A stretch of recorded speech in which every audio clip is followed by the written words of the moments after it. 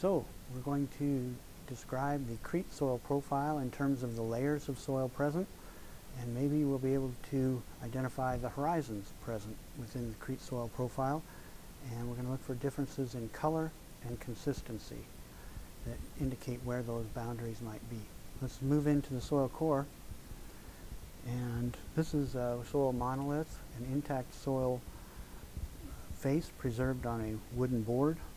We can see up here near the top that normally we would expect a lot of roots and organic materials and maybe a crumbly granular structure.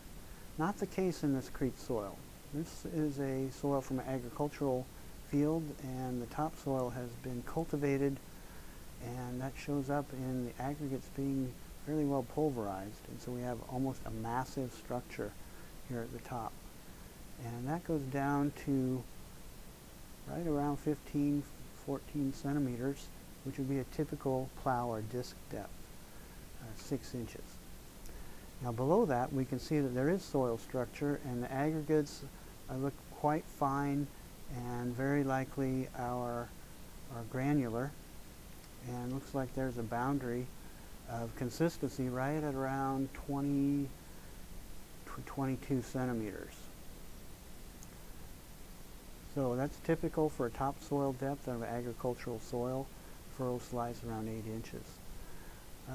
So let's call this our AP layer down to 0 to 15 centimeters, and then our second A layer from 15 to right here at 22 centimeters.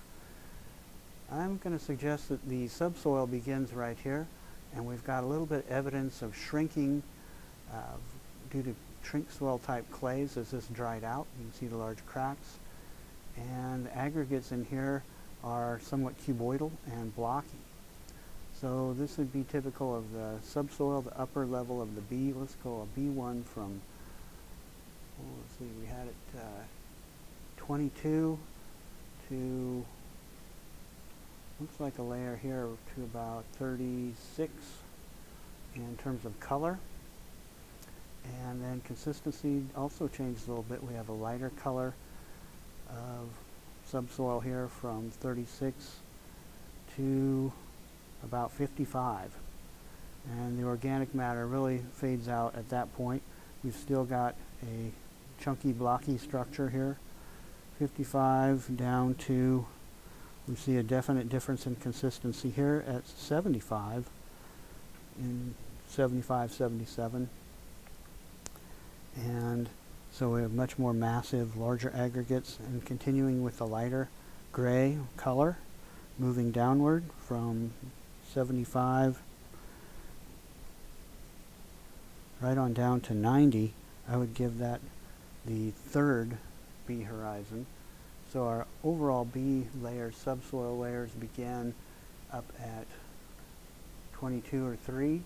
First B layer down to 35, second B layer to 50, third B layer 75, and then the fourth B, or maybe a BC layer, from 75 to right around 90. Below that, the rest of the core appears to be mainly unweathered material.